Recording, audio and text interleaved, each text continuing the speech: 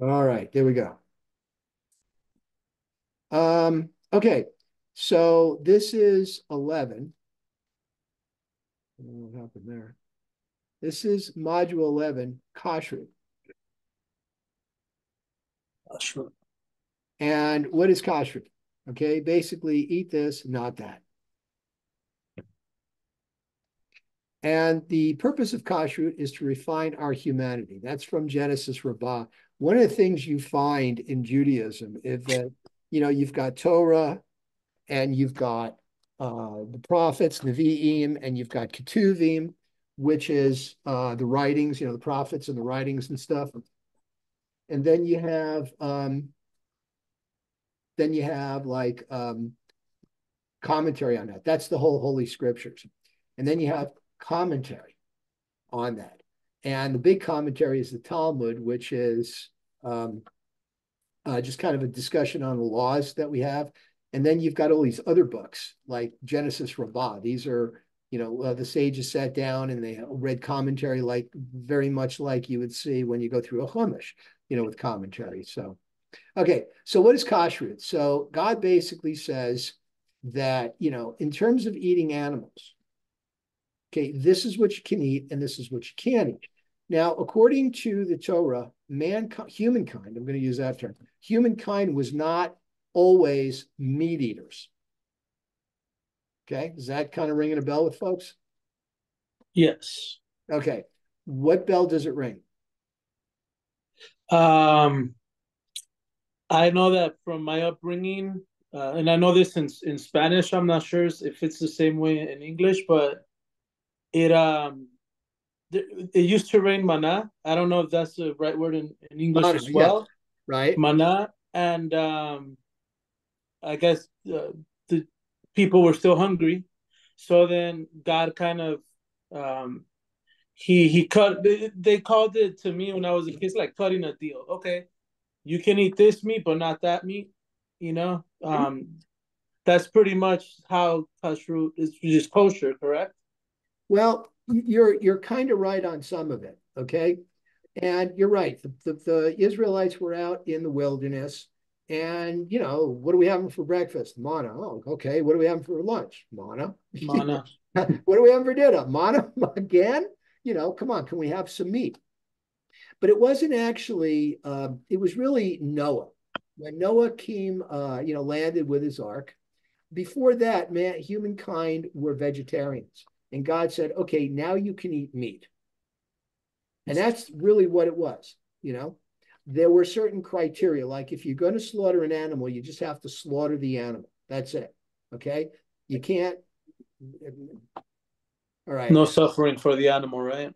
Yeah, but what they used to do is cut limbs off of animals too and eat those because they didn't have refrigeration and other things, and it was barbaric. And God said, no, we're not going to do that. It wasn't until later that Moses led the Israelites out of Egypt, and we were wandering through the wilderness, and we stopped and we got the commandments, and we basically developed this thing we now call Judaism, that we started getting laws on how to behave. And part of it was, you know, you're going to be an example to people, and one of that part of that examples is that there's only certain things you're going to eat. Now everybody else, you can do what you want, right? But because we're a holy people, they set aside specific animals to eat. Now, what makes one animal kosher and not? Now, there are specific criteria, but what is the reason for the criteria? And the answer is we don't know, and it doesn't matter. There are two sets of laws in Judaism: the mishpatim, which are judgments, and the chukim, which are decrees. The chukim, the decrees, it's basically because I said so. The mishpatim makes sense, like don't steal, right? Why shouldn't we steal? Because it's not your stuff.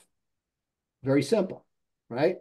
But the laws of kosher really kind of have to do with the fact that God said it, and we trust God because everything else God said for us and did for us basically worked out. So God's proven that God is on our side, so we're going to go with it. So let's take a look at, let's delve into this. Jews and food. We sit down to eat multiple times a day. Kashrut teaches us that each time we do so can be an opportunity to affirm our deepest values. In this class, we'll focus on eating mindfully and making each bite sacred. And by the way, that's what we do in Judaism. We make everything sacred. That's why we say prayer. There are prayers for almost everything. One of the things that I've gotten questions on is the eclipse. Okay, how does Judaism see the eclipse? Well, in the Middle Ages, Judaism kind of dabbled a little bit with superstition and stuff, and some people felt it was an eclipse was a bad omen. But the bottom line is that it is an act of nature, and like other acts of nature, like lightning and thunder and rainbows, there are blessings that we say when we witness that. And there was a discussion as to which blessing, and there's one that affirms nature, like thunder and lightning, stuff like that.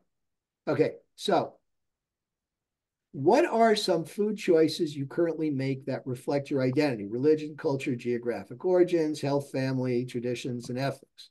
What do you say? Now, we have, in our synagogue, we have a lot of people of Spanish origin. So we get Spanish foods, right? Now, what about, and so what are some of your foods there? And it's really interesting because I look at all the people that are on this. We got a whole variety of cultures here, don't we? Mm-hmm. All right. So what are some of your backgrounds, some of your cultures? What are some of the foods that you used to? Cheese on everything. You know what? That's me.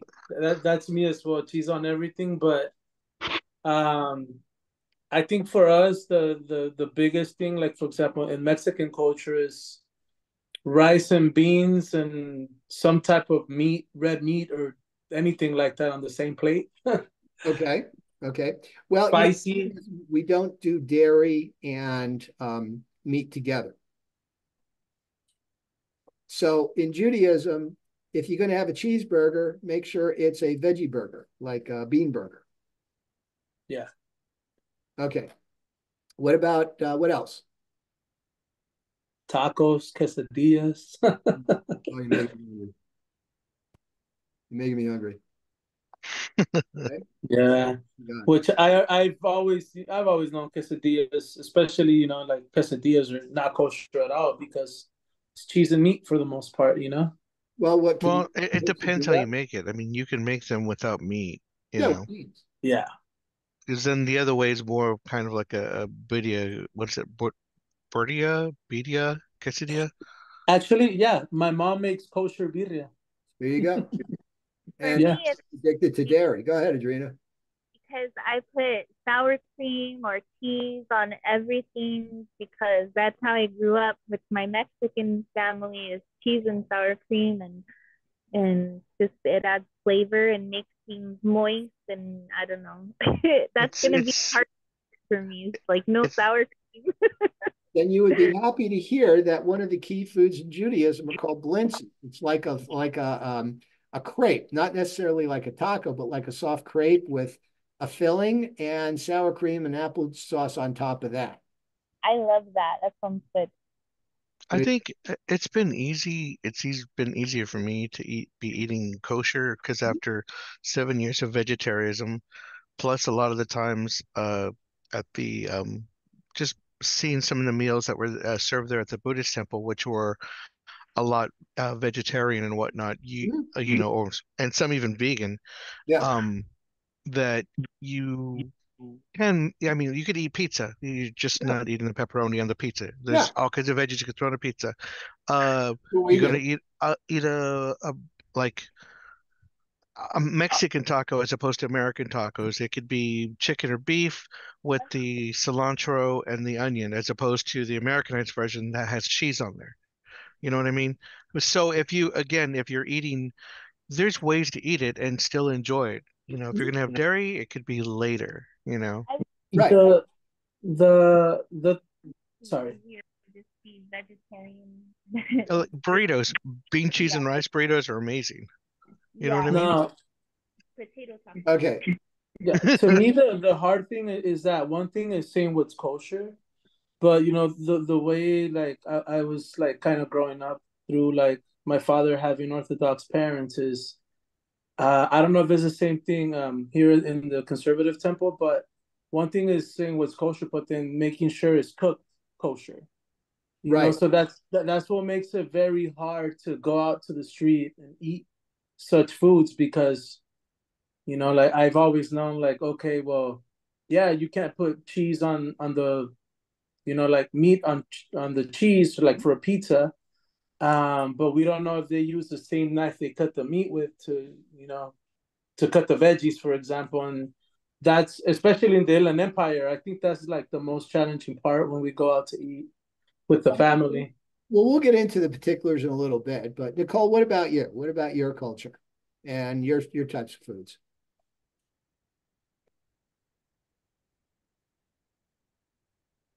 Nicole, you there? Oh, okay. I could touch on that a little bit because again, I was raised around a lot of Asian friends, and the Chinese I culture. used to make real Chinese food, but go ahead and I'll tell you what I used to do. Yeah, and I'm not talking anything like Panda Express or anything like that. I mean real stuff, you know. Right. Um, and it depends on the region. It depends on the region of China because there's a big, you know, they would use those on the coast, of course, more fish than meat. Um, and then certain regions had cows and then pigs and whatnot, so they would mix all it up. But at the same time, a lot of even the the Buddhist and Taoist monks and whatnot, they were eating a lot of vegetarian meals, Mhm. you know, a lot of tofu. And Yep. then yeah, and then I have a there's hard time different with tofu. style. The Shanghai style in It's hard for me to Cantonese eat is tofu. different from Malin.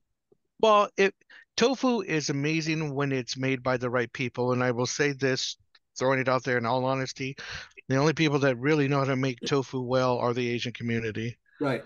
What I used to, because they've been doing it forever, you know? yeah, I used to, I was vegetarian too, and I used to love working in a wok. You just pour some like oil, some sesame oil on it, and fry up some tofu, some rice, some veggies and stuff. Maybe make some tempura, and it was great. So Hmm. okay, Absolutely.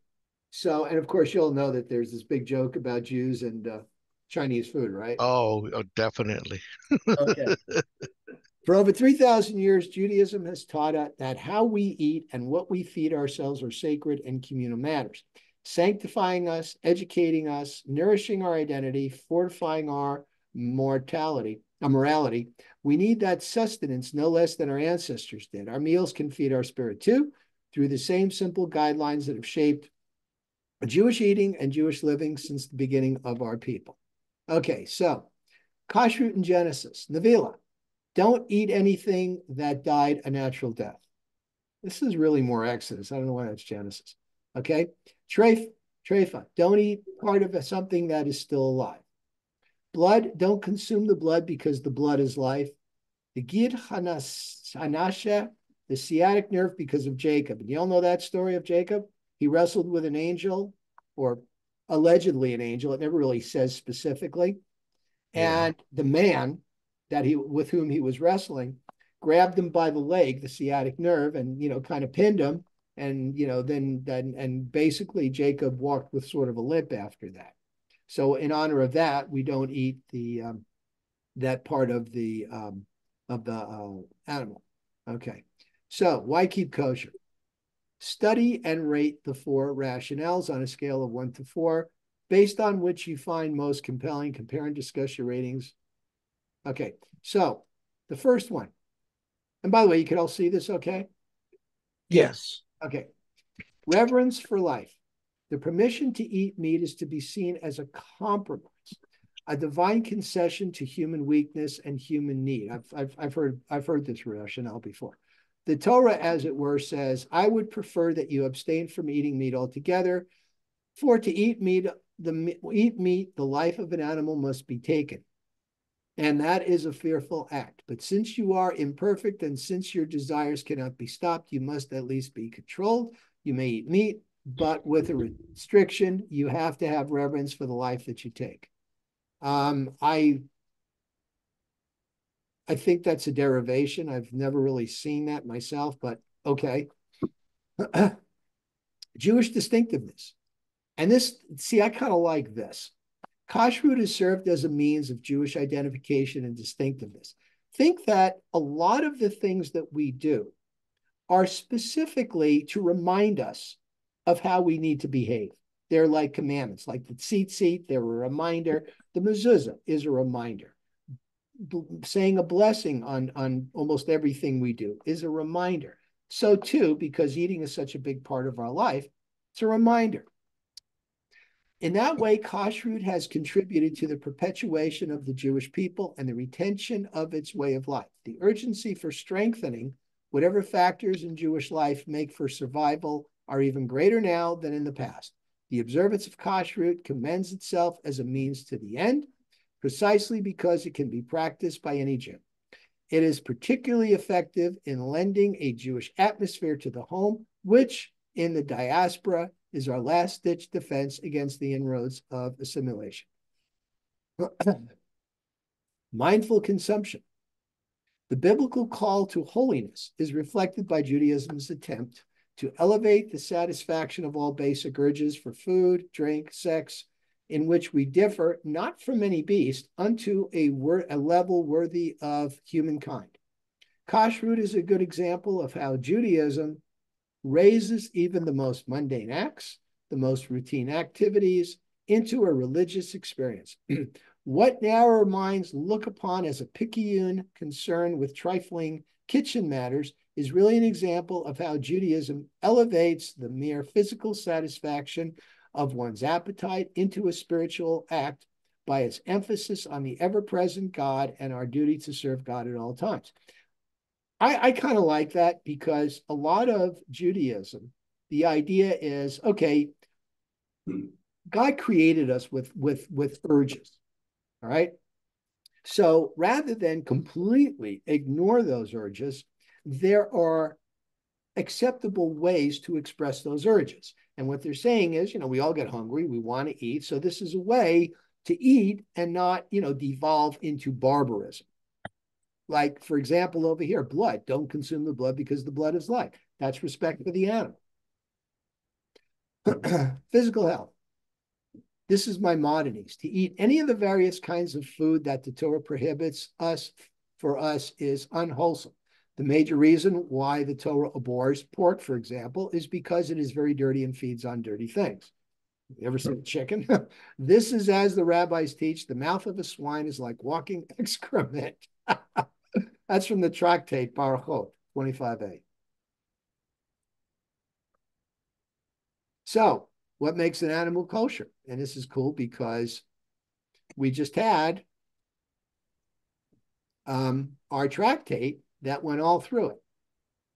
So, from the Torah,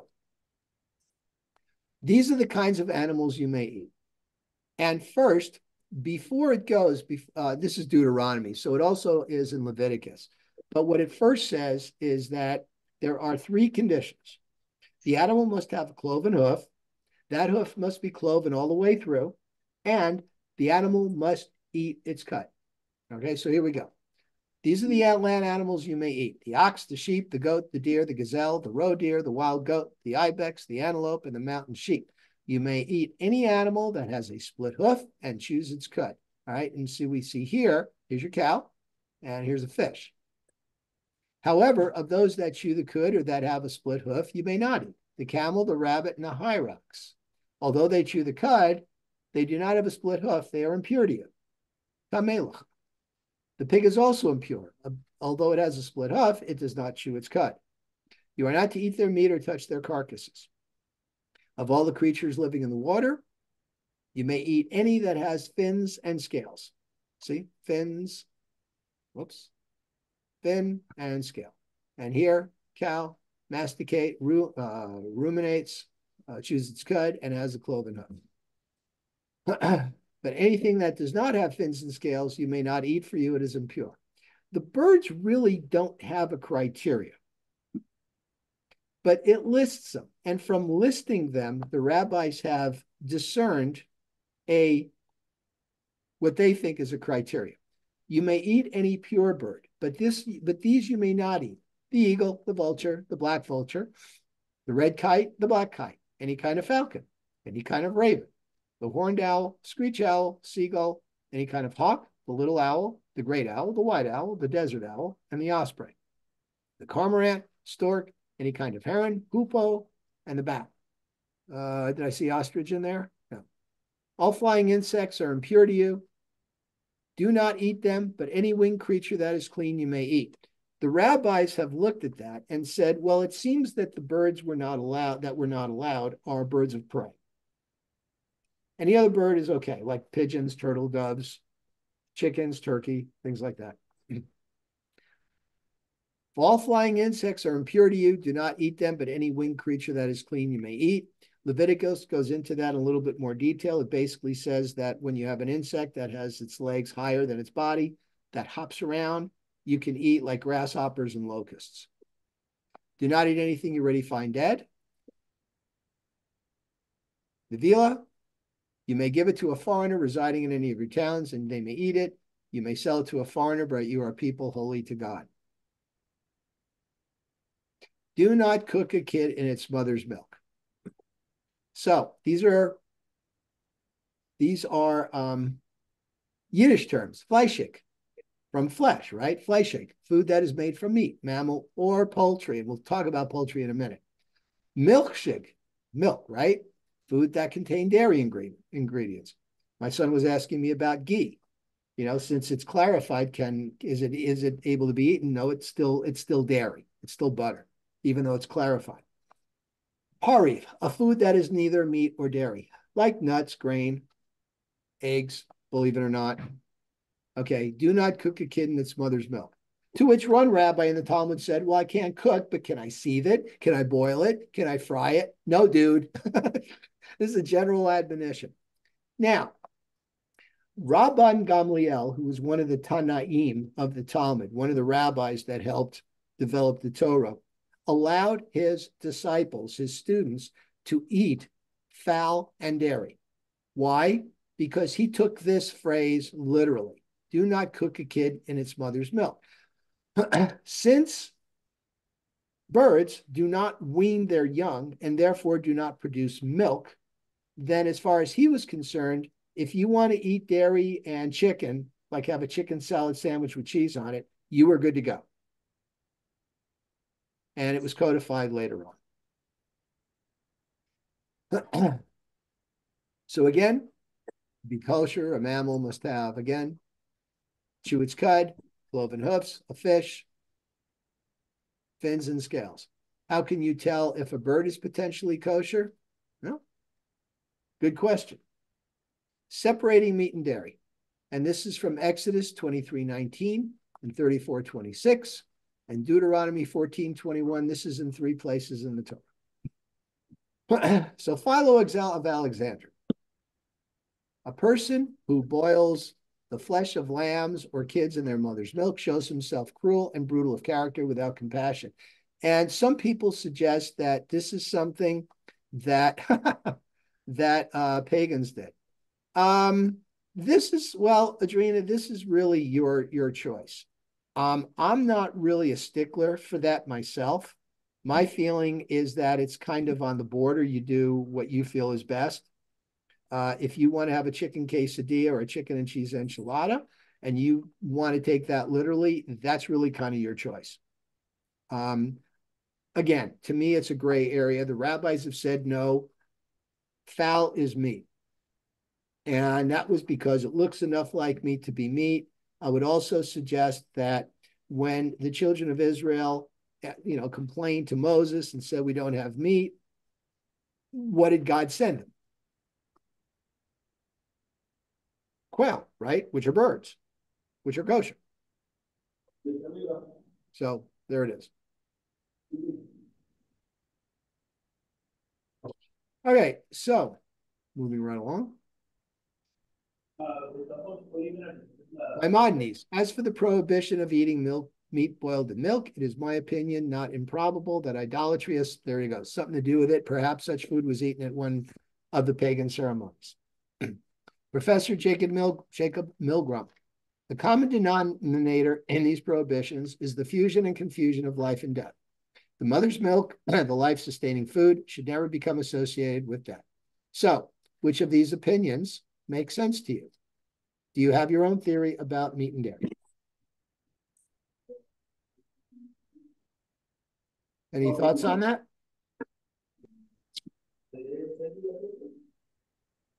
No, it makes sense. I mean, if you're reading these, Okay. Anything else? Is this regarding the theory on the separation of meat and dairy? Yeah, it's about these three comments. This guy Philo of Alexandria, a person who boils flesh of lambs and milk, it shows himself cruel. Maimonides, idolatry, pagan ceremonies, Professor Milgram. It's the confusion and fusion of life and death. So in terms of separating meat and milk, which one of these philosophies makes the most sense to you? Because these are basically, this runs the gamut of the opinions on eating milk and meat. So the first one, The first one. Okay. because I heard about that when I was a kid. Okay. My father already told me that, so it's kind of makes sense to me. Okay. And so we can like we don't eat hamburger, Okay. cheese hamburger. Cheeseburger. So cheeseburger, yeah. Yeah, I usually order a veggie burger and put cheese on it that way. All right, anybody else? Okay. So again, fleischig, basari, food, basar. So that's the Hebrew word, basar, which means flesh. A lot of times if you're like looking at oh, no problem. Just looking at a movie, sometimes you'll see the Hebrew kosher, basar, kosher meat. Made from either mammal or poultry, they have the or here, which the Jewish dietary laws teach should be kept separate from foods containing dairy. Milkshake, chalav is milk. Foods containing dairy ingredients, which the Jewish dietary laws teach should be kept separate, and pariv, neither. Now, the traditional waiting period between dairy and meat and the traditional waiting period between eating milk and dairy is, in order to keep from mixing meat and dairy, is traditional to separate. All right. So what do you think the time is waiting between? 8 hours. 8 hours. Why do you say 8 hours? I forgot where I read it, but I've heard some people talking about that it was 8 hours. It was Okay. basically enough time for your body to digest what was in your stomach. Okay. That way it would be dairy and meat or both? Wait, is it the orthodox eating is when you finish the cheese, you could just like drink a cup of water and then you could eat the meat immediately? Yes. That's one opinion.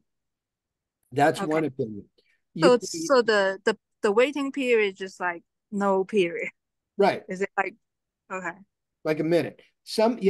The standard is that if you can eat meat after milk, as long as you wash, have some water, rinse your mouth out, and you're good to go.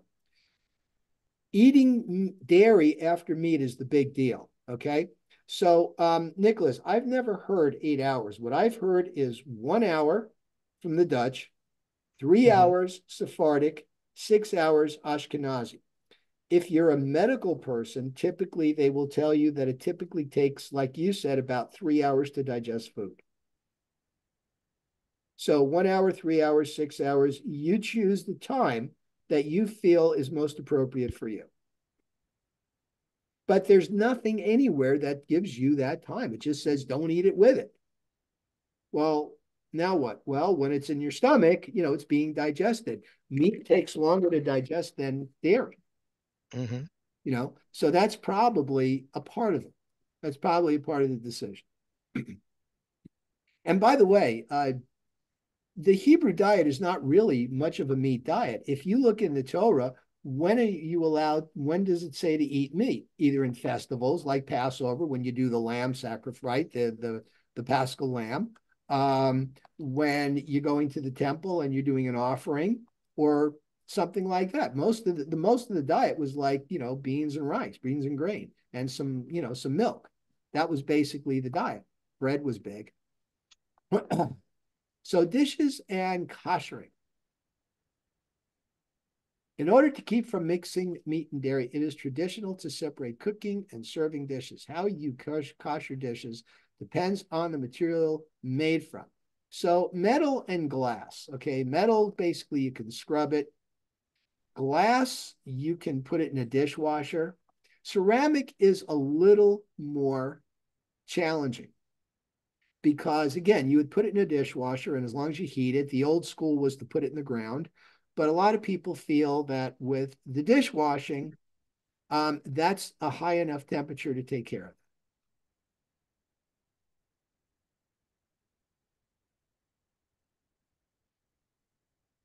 it. Okay. Any other questions on that? No. Okay.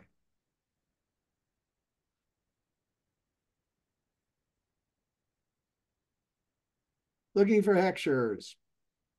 Hechshers. So a hechsher is a symbol on a package that tells you whether it's kosher or not. And the symbol, these are basically organizations that are there that do this, that go out, like OU, this O and the U, and this O and the U, that's the Orthodox Union. They have a long history of going out and looking over foods, making sure that there's a valid separation of the process. A lot of times you'll see a food with just a K on it. And some people say, well, that's not really kosher. What some plants will do is they'll find a rabbi, a local rabbi, rather than pay all the money for one of these organizations to come out and, look it over. They'll say, hey, do you know how to determine kashrut? And they'll say, yeah. And then they'll say, okay, come and look at our process and make sure it's kosher. And these rabbis have some, ability. They have some knowledge, and they'll do it. And then the little kid will put a K on it, showing that they looked at it. You talk to the company. They should have a record of who the rabbi was. I had a situation where they didn't get back to me, even though they had the K, and I said, no, I'm not going to allow my congregation to have this food because you never got back to me. And I want to know that the rabbi that determined this was kosher, that they're valid. The hechshers will also indicate if the food is milkshig, flagshig, or pari. So a lot of times you'll see one of these symbols. You'll see like a D next to it, which means it's kosher, but it's only for dairy. Then you'll see a little P, that's pariv. You may see something that says that it's kosher Pesach, kosher only for Passover, which is a little bit more of a kashrut. So that's part of it. Foods that do not require a hechsher, that are just accepted as whatever. Okay? Vegetables, fresh fish, milk, juice, coffee, of course, eggs, sugar, flour, and spices. Typically do not need hechshers. They're not.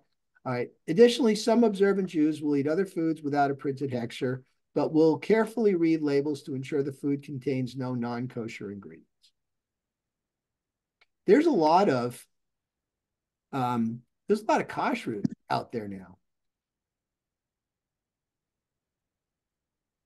So, I mean, there's a lot of foods that have the kosher symbol on it. It's just becoming more and more, which is weird because what the country's going through with Judaism, but Jews, so yeah, whatever.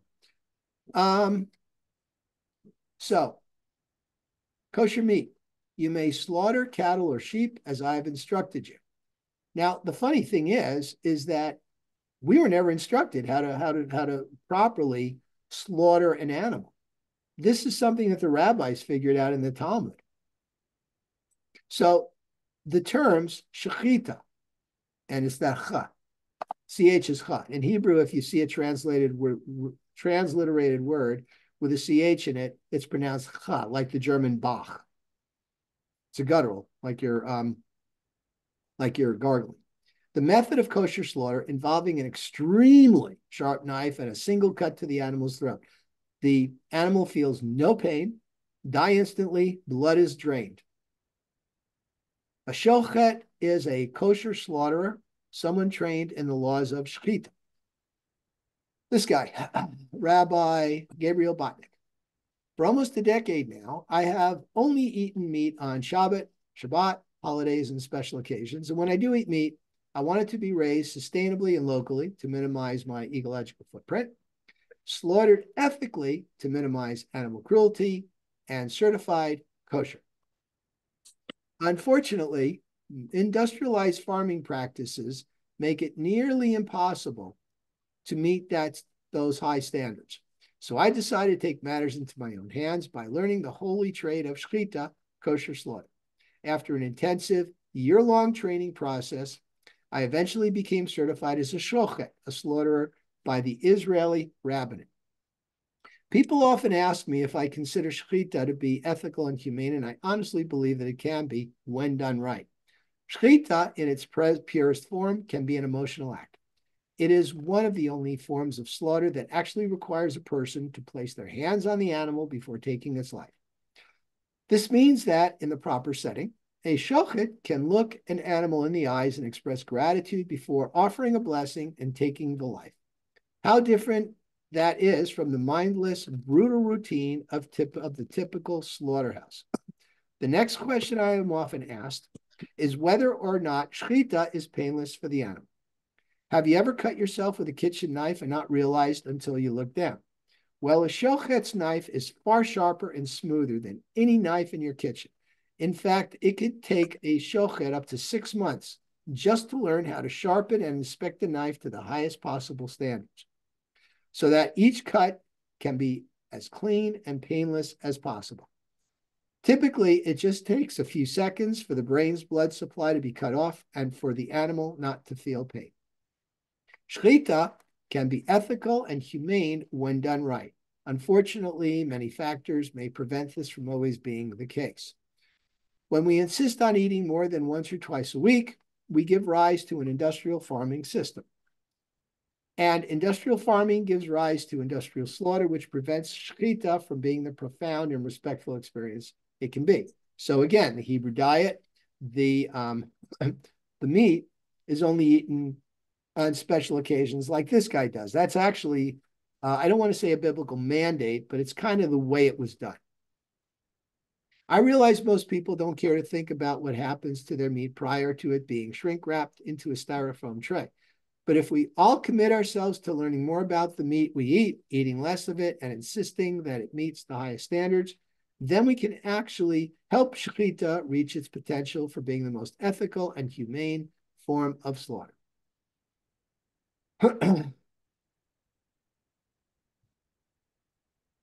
Sa'ar ba'alei hayim. This is a Hebrew term. It means showing compassion to animals and preventing unnecessary slaughtering. What do you do to elevate the act of eating? This is again from the tractate Brachot, first tractate of the Talmud, page 35, side A. Our rabbis taught it is forbidden to enjoy anything in this world without first saying a blessing. Anyone who derives benefit from the world without taking the time to offer a blessing is considered to have stolen sacred property. So here are some of the blessings for food. Now, bread, you see, comes right up at the top. Baruch atah Adonai Eloheinu melech haolam, hamotzi lechem min haaretz. Blessed are you, Adonai. And here's the transliteration right here. Blessed are you, Adonai, our God, King of the universe, ruler of the universe, who brings forth bread from the earth. All right, grains. And these are non-bread products. Baruch atah Adonai Eloheinu melech haolam, borei mini mizonot. who creates varieties of food. So if you make a pie crust, is that bread? Would you say a bread blessing? Think about that for a minute. Wine and grape products. Baruch atah Adonai Eloheinu melech haolam, borei peri hagafen, who creates the fruit of the vine. Veggies. Baruch atah Adonai Eloheinu melech haolam, borei peri ha'adamah. So borei peri hagafen, fruit of the vine. Borei peri ha'adamah, fruit of the earth. And fruit that grows on trees. Borei peri ha'etz, who creates the fruit of the tree. And if you don't know what blessing to say, if it's something that doesn't fit into this, like protein, meat, eggs, dairy, water, Baruch atah Adonai Eloheinu melech haolam, shehakol niyeh bidvaro, that brings everything, by whose word all came to be. So, you're eating a pie, a fruit pie, an apple pie. Do you say the blessing for bread because it's crust?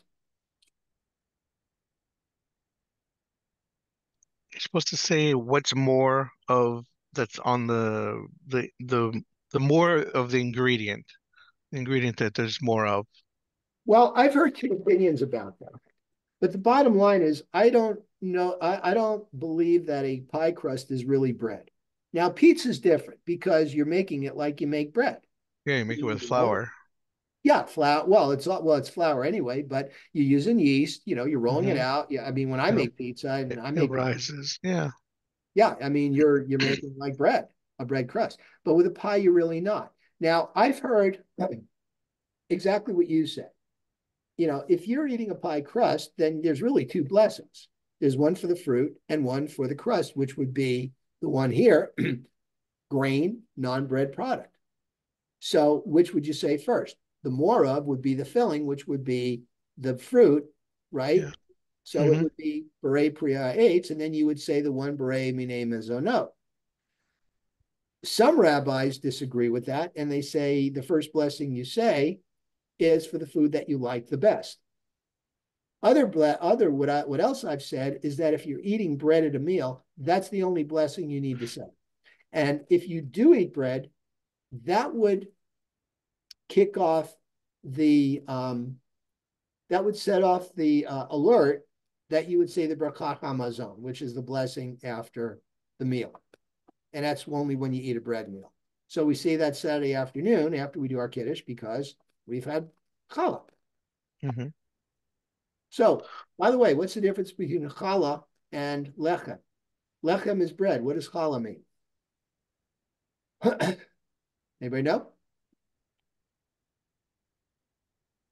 When people would, back in the old days, would harvest their grain and they'd make bread and they'd make dough, they would take a part of that dough and that would be a donation, a tithe to the Levites and the Kohanim. And that's the challah. The challah is the flour offering to the Kohanim and the Levites. That's the difference. What about, is there blessings for drinks? If it's a fruit drink, you could say Berei Priya Eitz. If it's like soda or anything, you would use this one. Shehakol niyeh bidvaro. For anything that's not any of these. And the rabbis wanted to add blessings for like nuts and, what about tomatoes and strawberries? They grow on a vine. Should we include them? Well, no, it's a different product. Maybe we should have a different, and enough's enough, guys. We don't want to confuse people here.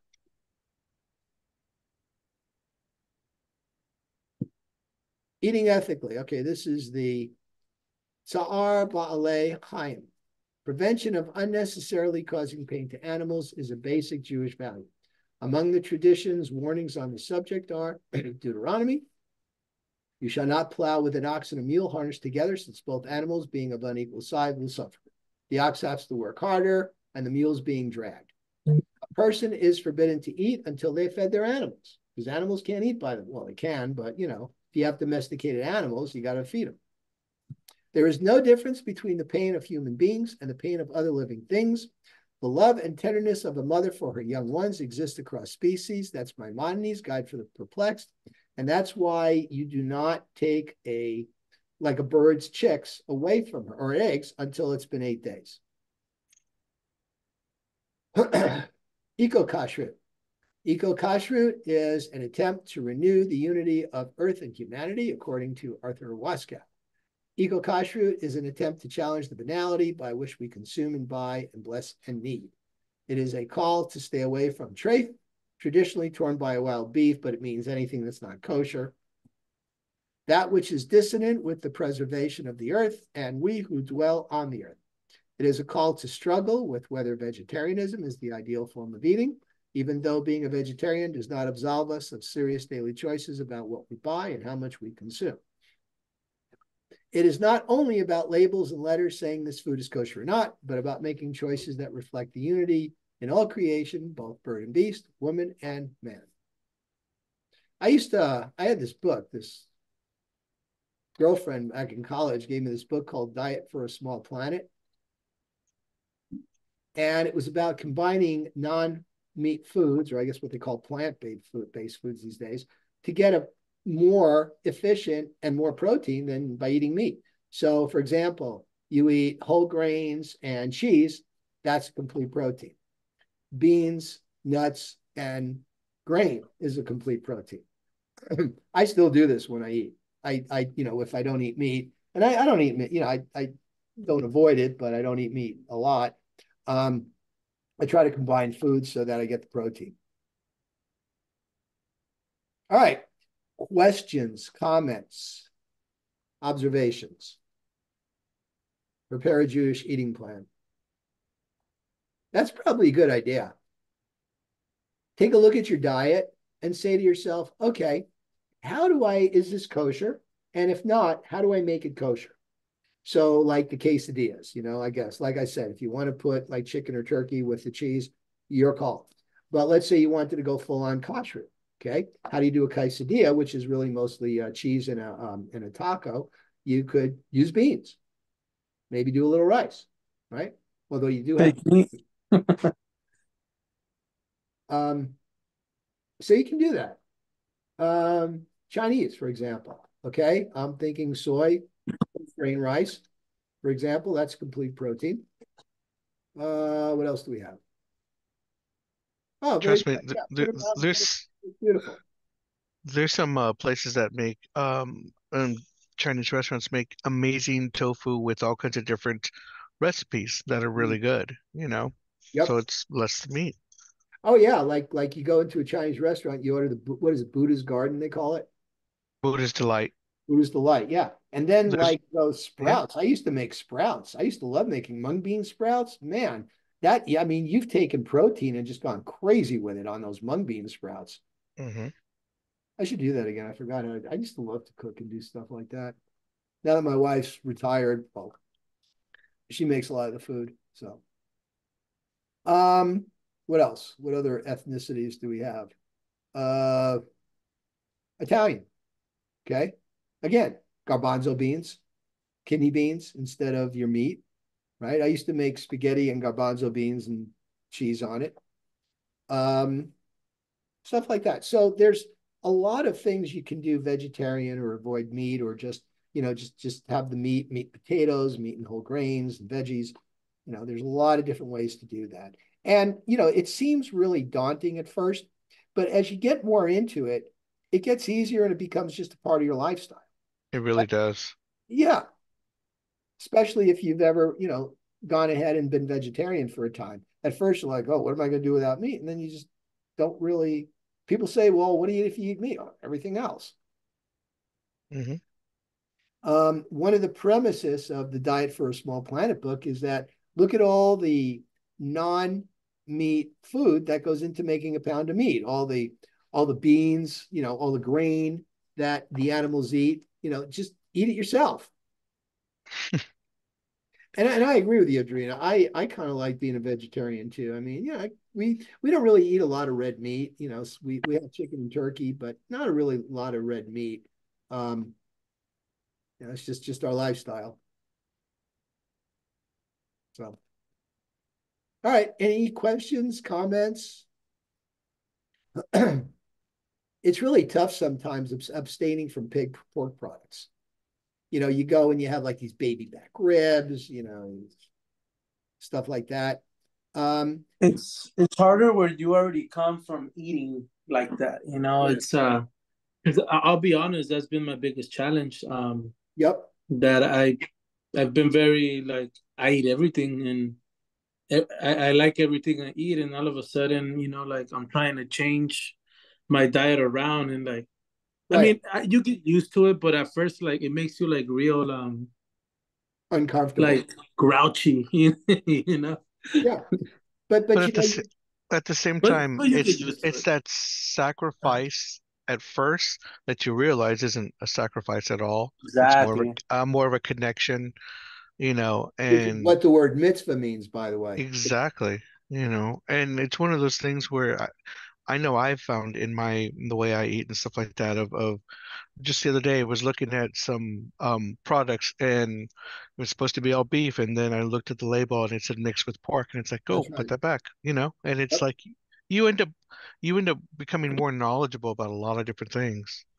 And there's another thing that it does. It makes you more disciplined. If you look at Judaism, Very, yep, it's a very disciplined religion.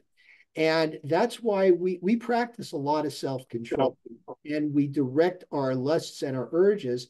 And that's why we've made it so long, because we don't like give in to things. We're civilized people. God wants us to be civilized. God wants us to be humane. And you gotta I have this hanging up on my wall from Proverbs chapter 16, verse 32. Who is mighty? One who subdues their passions. Right?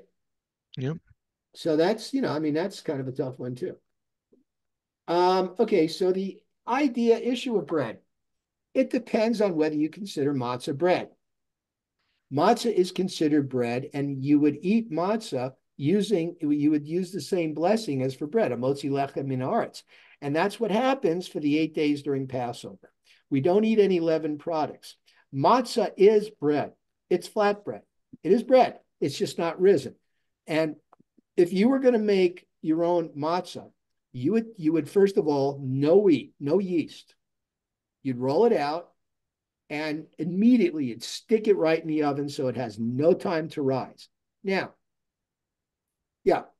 So here's the condition. So how did they know about yeast 3,500 years ago when God gave us the commandments? Don't eat any leavened products. Don't eat any chametz. That's what it's called, chametz. People didn't really know that much about yeast. They knew that, you're in the Middle East, yeast is everywhere. You put out some dough, you start, putting it together, and it starts rising because there's yeast everywhere. How did they figure out yogurt? Which, by the way, I don't think is an appropriate food for Passover, because even though there's no yeast, there's still the acidophilus. And what does it do? It goes in there and, it makes the milk rise kind of. So I don't eat yogurt. That's just me. So they didn't discover yeast till later on. They just knew that there was a substance that makes the bread rise. And then finally they started figuring out, what is it? There's this yeast. So that's why you clean out the house, to make sure there's nothing there that can get into the bread that might make it rise. Okay, any questions on that? Eat only kosher varieties of fish and refrain from eating shellfish. Shellfish is not really fish. Shrimp, clams, oysters, crabs, I said crabs, lobsters that everybody loves. I can't stand them myself, but those aren't fish. Those are like crustaceans and stuff. Can't eat them. I don't know why you'd want to. You ever see an oyster? Technically, they're the vultures of the sea. Oh yeah, the bottom feeders. Yeah. Eat only kosher meat and poultry at home. Okay. Sometimes people have a hard time going to a restaurant. You can be real discerning. You could not eat meat. I do that a lot. I go to a restaurant and I either stick with poultry or I just go veggie. Pescatarian, that's vegetarian and fish. That's a good way to do it. I've done that. Oysters clean the ocean away. Yeah, really. Avoid eating dairy and meat together. Like oil and water, there are some things that just don't mix. In order to observe the 3 times repeated commandment, not to boil a kid in its mother's milk, we refrain from having these 2 types of foods mixed together. Purchase a Jewish cookbook with recipes. That's one way to do it. Acquire separate dishes for preparing and serving meat and dairy meals at home. There is nothing anywhere that says you have to do that, but that's what the rabbis called putting a fence around the Torah, to make sure that your dishes don't contain any type of crumb of what you're not supposed to be eating together. Observe a waiting period between eating meat and dairy, like I said, hour, 2 hours, 3 hours. Okay. Baking challah, lots of fun. And I think there's a recipe here in the Shabbat chapter. Whatever. All right. So that's that. Any questions, comments, thoughts? I was gonna say I'm allergic to shellfish earlier when you were pointing out that shellfish isn't kosher. Hmm? I didn't want to interrupt you, but yeah, I'm allergic to it anyway, so I'm Oh, all there you good. go. See It that? works out for you then. Works out, yeah. Yeah. That got you were born to be Jewish. Yeah. That and being an accountant, right? There Yeah. you go. All right, what other questions? All right then. See you guys on Friday, Saturday, and this Sunday is going to be the in-person Hebrew school. And like whoever you got kids come. While the kids are in there learning about Passover, I'll probably do an adult study. So, we'll do something there. Yeah, we get you a recipe to make challah. But yeah, the kids, we want to get the kids in there, get them thinking, get them getting excited about Passover. So other than that, you'll be just stay tuned. Will there be temple services like the first 2 days and the last 2 days of Passover? Or? Yes, there will be. I always do. Okay. So in fact, it's funny you should mention that, because today I was making my spreadsheets for those services, which is really easy actually, because I just used what I did last year with 2 exceptions. Number 1 is the Psalm of the day. They're on different days. Number 2, the 7th day of Passover last year was on Shabbat. So this year it's the same reading, but there's the first 2 aliyot. The second aliyot is like practically a whole chapter. So it's going to be a shorter reading. But yeah, I think it's the first days of Passover are Tuesday and Wednesday, and the 7th and 8th are Monday and Tuesday of the following week. So Shabbat is an intermediate. And by the way, the intermediate Shabbat of Passover, which is going to be the 27th, we're going to have a bat mitzvah. Oh, beautiful. Family that moved from here to Texas, they're coming back specifically for the daughter's bat mitzvah. Awesome. It's amazing. So I may be reaching out to you then, Rabbi. I know that I already brought this up to Jacob and Emma's school. Mhm. But if there's any way that the temple can give me like a letter confirming the days that they're for religious practice, that'll help. I'd be happy to do that. Send me an email with the specific days, and I'll turn it into a letter, and I'll email it to you. Sounds good. Thank you so much. Yeah. Right now, it's all what I got right now, though, is Google Docs. So after Friday, Nicholas, right? Maybe we'll have the Yep. in, but We'll have it set up. But I gotta tell you, I'm using the Google Docs and everything and the PDF, and I gotta tell you, it's working out just fine. I'm Yeah, it's working good. The only thing, like I said, that it would be different would be PowerPoint and stuff like that. But and Excel, to be quite honest with you. that's the one thing I've got the Excel, but you can use Sheets. Yeah. Oh yeah. That is, yeah. I mean, Sheet sometimes is a little picky, but again, because I mean, there's so many macros you can write for Excel and stuff like that. And honestly, macros went out in 1998, but people still use them. I don't use them. I don't even know what they are. They're But I like tech, I programming. really do. I mean, Oh yeah. I'm a baby boomer and everything, but we grew up with. I mean, we saw the big computers, the Univacs with the like on Star Trek when they went back in time, and there's those big, Yep. So Vacuum tubes, vacuum computers back in the yeah. Mm-hmm. I remember transistor radio. You had the little transistors. It was it's kind of cool. I miss those. Well, whatever. My wife still got. She has these records, and I got her. Oh, okay. See you later, Eddie. Thank you. See ya. So she had all these records, and we didn't have a record player. So for our anniversary, I got her this like retro-looking Victrola, and that does CDs and cassettes. Oh yeah. Back in the day, it'd be big, but now, I mean, playing records, and it's really kind of cool. Good night, Adrena. Let me know if you need a note. Okay, I'll get you a note about religious practice. But we'll see you Friday. All right. So that's all I got. Anything else? That's it. Very good. All right, folks. Thank you. We'll see you next week when, oh gosh, what is it going to be? Next week, our lesson will be, the Middle Ages. That's going to be fun. Rashi, Rambam.